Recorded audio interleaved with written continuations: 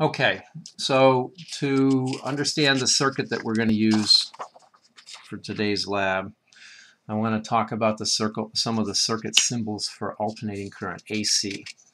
Some of them are we've got some new ones to add into the mix. So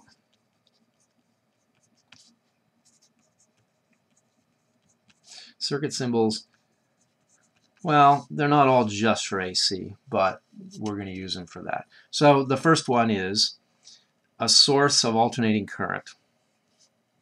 It has a little wiggle sine wave in it, and this is the source of AC, alternating current. It might be a function generator. The device we're going to use is in fact a function generator. It might be just a signal generator. It's enough for our purposes, and I'll leave it to you to read the handout to figure out the difference between a function generator and a signal generator. Okay, to make this circuit, we're going to make it with an induction coil. That's just some windings of wire.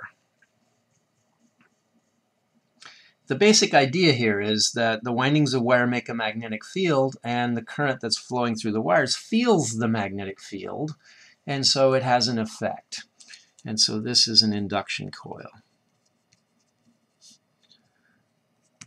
And the symbol for inductance is L. I have no idea why. The units are henries. And so you'll see this in the circuit symbol. We'll also see this. You should know this one by now, right? What's that? That's a capacitor.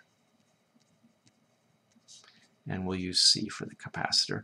Oh, you know resistance also.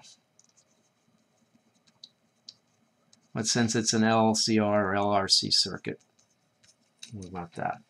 There's another symbol you'll see in the circuit. This is not standard.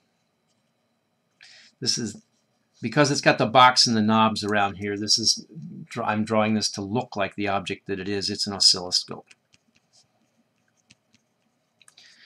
This is a device that takes a voltage in that varies with time, and it basically will plot voltage on the vertical as a function of time on the horizontal.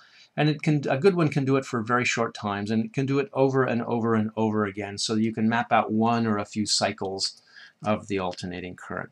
There's no standard symbol for this, so I've just drawn it this way. What I want to point out is this circle with just the wiggle in it is the source, and when I put the box and knobs around, I'm making it look like an oscilloscope.